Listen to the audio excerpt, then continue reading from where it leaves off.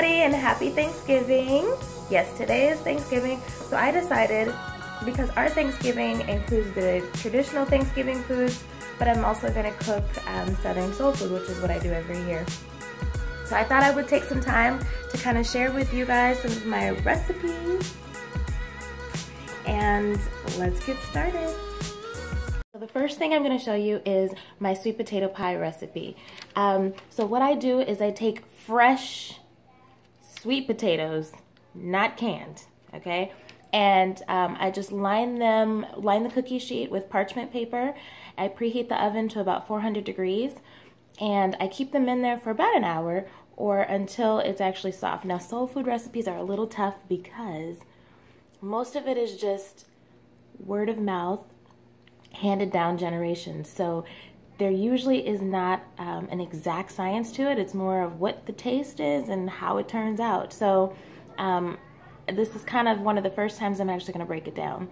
So yes, I take them and put them in the oven for about an hour, or at least until they're completely soft and the skin is just easily able to be pulled off. So I'm gonna show you kind of what that looks like right now so you can get an idea of what I'm saying. Let me see if I can figure this out. Woo. And I have baked my sweet potatoes for about an hour.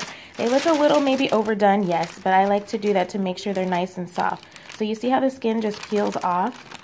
This is what you're looking for. And in the inside, it's kind of like this. So then what I do is I take it out completely and I mash them up. So let's get I have actually already made my sweet potato pies because I make them the night before. I feel that personally sweet potato pies are best served cold. So yes, I made mine last night, so I'll show you what it looks like. But in the meantime, I'll post the recipe right now on the screen next to me so you can see what ingredients I used.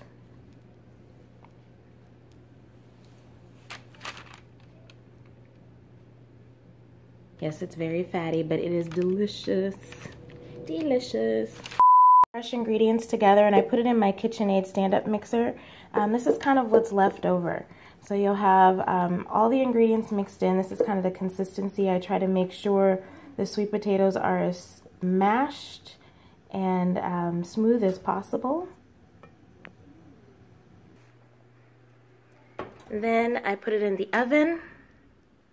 Yes, I'm sorry, my oven is dirty at the bottom. I do need to clean it. Don't judge. And then I have it on 375 for about 45 minutes to an hour, or until the sweet potato in the middle kind of firms up a little bit.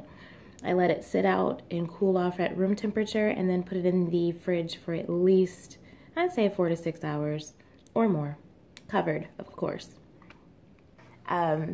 I'm excited to show you guys what it looks like, what it turns out like. I'm hoping everything turns out and it won't be this huge epic fail on a nationwide scale. But yes, I'm excited. So here we go. And again, happy Thanksgiving. And then I take it out. Try it.